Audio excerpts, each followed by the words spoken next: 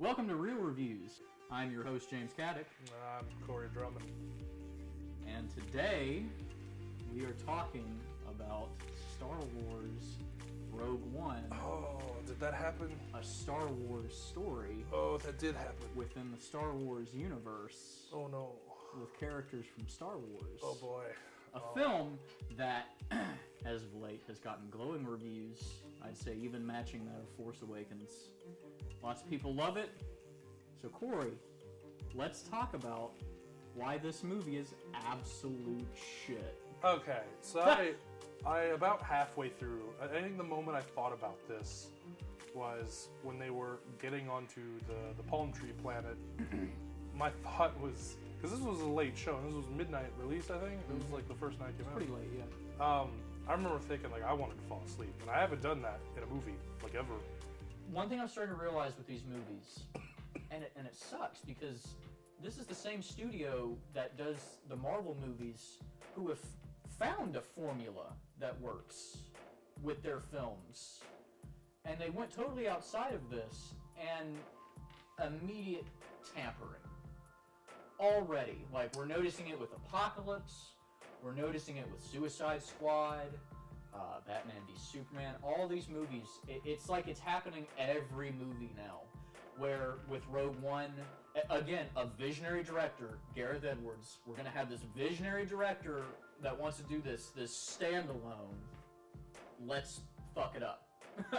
and it came in the form of putting a different writer just right in the middle of production, and then afterwards, after Gareth is finished, the ultimate FU, where we put in a totally different director to do reshoots. One of the biggest issues is they're trying to create a Star Wars film. Like, this is, the war elements don't really come into play until like the very, very end, when there's an actual big battle happening.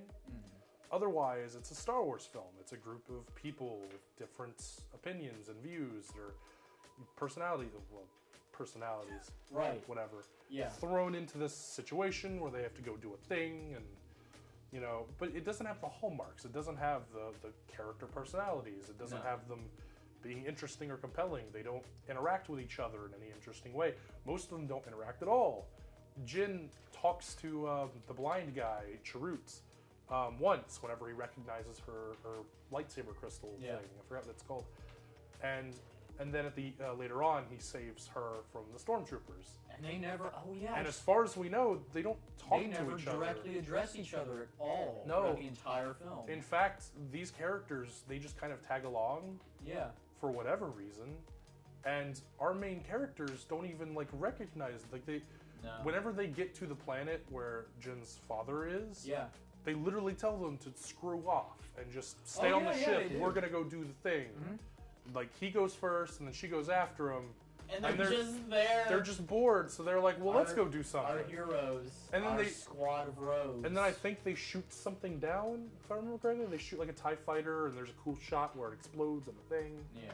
You going back to the hallmarks, you don't have the characters, you don't have the interesting emotions, you don't have their investments. They all just kind of find each other. Yeah. Where, going back to the original Star Wars, they found a way to grab Han Solo, Right. They convinced him to save the princess, Oh, how grateful will she be, She'll give you money and stuff like that, And they don't have that aspect, but they try to have the adventure aspect where they go to a thing and then they go to another thing. But there's no stakes to it. It's just kind of them. But it's all emotionless. Wandering around. Yeah. One of the things that I realized is when these supposedly dark gripping things happen, our actors they never react. There's no emotion. One of the biggest things that I noticed it from is this new action war film. Throughout the course of the action, you can tell, I don't know if it was because the actors are focusing on choreographing or where they need to be for these scenes, but they're not reacting. They're just blank-faced when action is happening. There's no form of with A New Hope.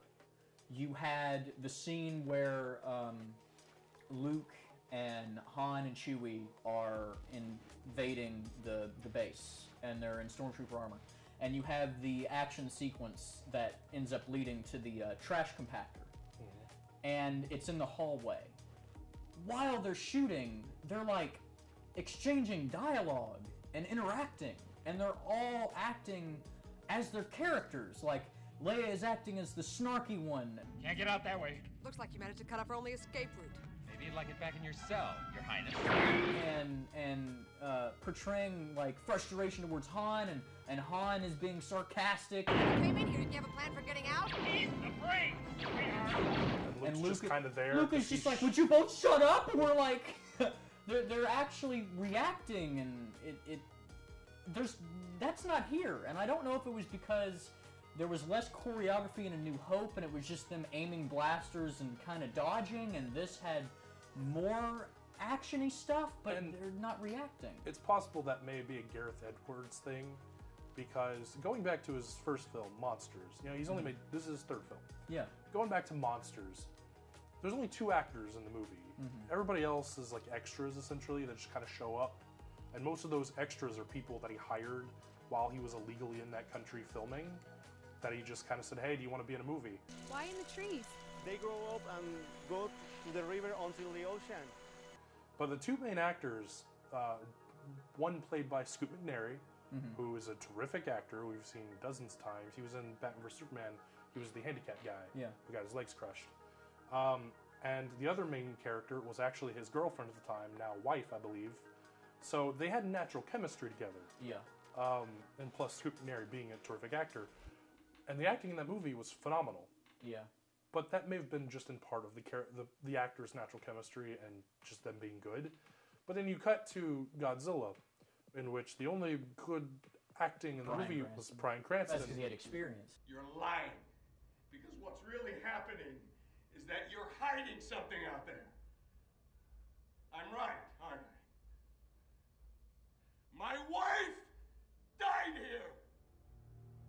Who then, you know, is gone. Yeah. But the rest of the acting was kind of stilted and emotionless. Cut to this film. Most of the acting is stilted and emotionless. Yeah. Forrest Whitaker, I think, gives probably the most energetic performance. The world is coming undone. Imperial flags reign across the galaxy. One thing I want to bring up is, and it's so great because it's worse with a Star Wars film when things change, because there's so much marketing that goes into films like these. You can see the snowball just building and building of what it was originally going to be. Teaser trailer. No footage in the teaser trailer is in this film. And what is completely altered and has different dialogue.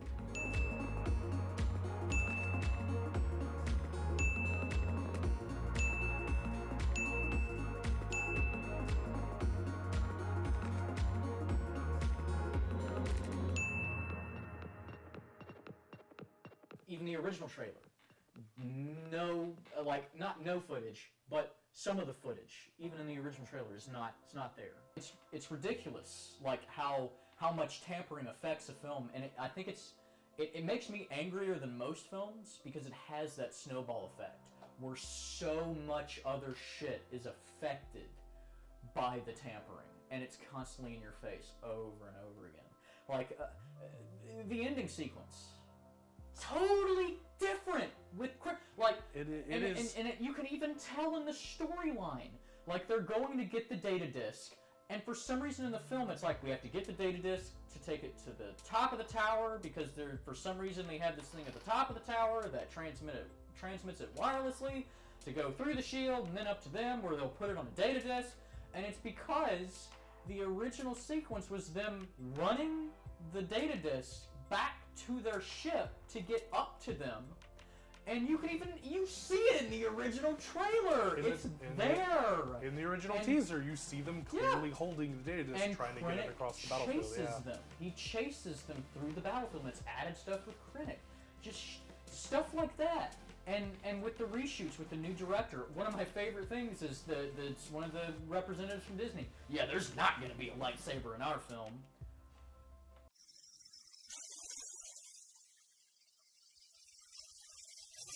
cut to Darth Vader with his fucking lightsaber. It's so annoying. Well, see, there's nothing I hate more than like things that are interesting or good, but for the wrong reasons. Yeah. You know, one of the things, probably the best thing in Jurassic World is that final fight at the end where it's a T-Rex and a Velociraptor versus the super albino T-Rex thing.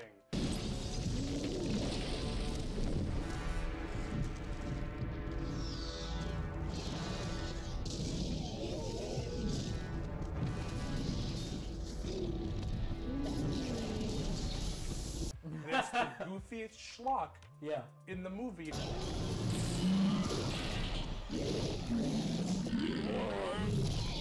And it's amazing, and it's the best thing, but for a bad reason. In this, the finale of the movie is incredible from, you know, an action standpoint, or at least the aerial stuff is. Stuff on the ground stuff's kind of boring because it's just people shooting at each other and someone dies. Nothing happens. It's just pow pow, and a guy falls, and it's like, okay, add old something. Western. But the aerial stuff, like all these crazy things are happening. But you cut to the very end where the plot has to kind of end. And you mentioned the Darth Vader thing, and that's cool, and it looks great, and it's really intense. Doesn't fit. But it doesn't fit the movie. Once again, a puzzle up piece to that point, does not fit. It's a fan service thing. And Yeah. This movie is fan service the fucking movie. Oh my god. I'm not even sure if I'm allowed to swear here. Cameo the film. That was one of the really fun things about the film, is that you start to sense that we're getting closer and closer to episode 4, and that you start to see those moments where, oh wait, I know that guy. Like, oh my god, that was RogueOne, a cameo story. You know, some of the objections I've heard about this is makes references to the Fred Astaire with the Dirt Devil. Nothing escapes the power of a dirt devil. Or Audrey Hepburn selling chocolate. But that's not what we've done here. I'd like to think that the role that we gave Tarkin in this film is one that Peter Cushing would have been really very excited and happy to play. Well, that's the thing that I dislike the most about the movie. Like, you say whatever about the reshoots, about how they changed the ending, switched around scenes, or changed motivations in the scenes. The thing I didn't like was how much they were forcing the Star Wars stuff. That you start to see those moments where, oh wait, I know that guy. Music and tones in this film literally changed to announce cameos. Like a character that I can't even remember from the prequel. They grab him from the prequels. Jimmy Smits, who played Bail Organa. Yeah, that's right. They grab him from the prequels. And when he arrives, the music literally rises to announce him, and it's like... It was like this film was supposed to be a thing where it's like, yeah, it's okay, you won't have to, this is standalone. You won't have to... No one's gonna know who that is! It was like the awkward moment in Star Trek Into Darkness when Khan reveals who he is. My name is Khan.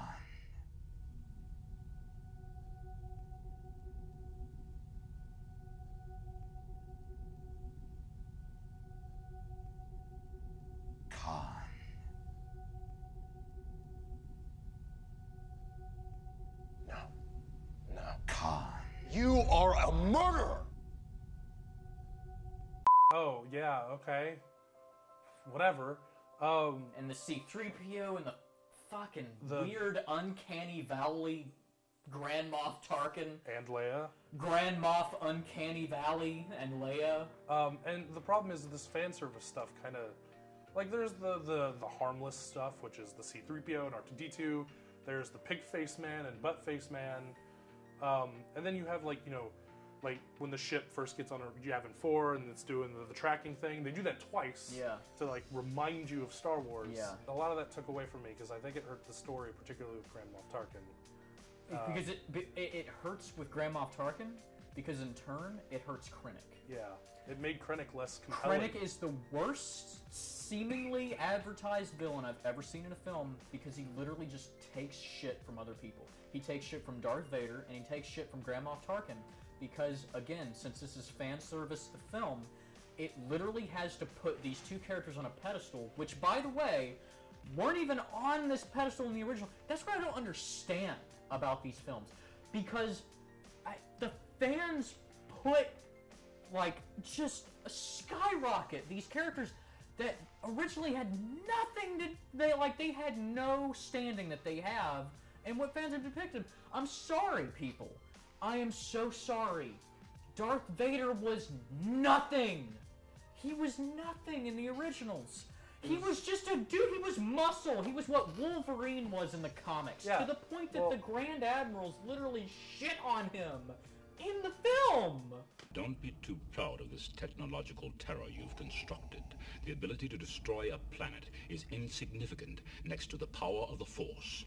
Don't try to frighten us with your sorcerer's ways, Lord Vader. Your sad devotion to that ancient religion has not helped you conjure up the stolen data tape. He was cool and compelling and interesting as a character, but there's the thing, and that's the thing about being this, multi-billion-dollar franchise. Yeah. Is after decades, Star Wars is on a whole another level than most franchises. And it's a great idea that Disney bought them, but at the same point, I mean, what are we going to get now except for more of what we used to get? Will they ever... I just don't get... Will they ever evolve? And the question we got Star Wars Episode 8. Yeah. It's going to be more of this. Yeah. We have Han Solo. Yeah. Going to be more of this. Yep. Episode 9, more of this. And then we're probably going to get a Boba Fett movie or something. And the new characters that we get, they play it so safe that they cut all the stuff that made that person a character, blank slate them, so we can put more Star Wars in. That, I don't think Star Wars will be anything outside of the original trilogy ever. At least not for 10 years. And possibly. One thing about it that really painstakingly irks me is that this is what the fans want. Yeah. Seemingly, this is what the fans... This movie got amazing reviews. The fans love... They like seeing C-3PO in every movie. They like seeing a Han reference in every... They like seeing older movie reference in every fucking movie. These people... I don't think it'll ever evolve strictly because of the fans. I have never seen... fans that have held the movies by a leash, such a tight leash, to where they enjoy this shit. Yeah. To kind of wrap everything up, I kind of it sucks.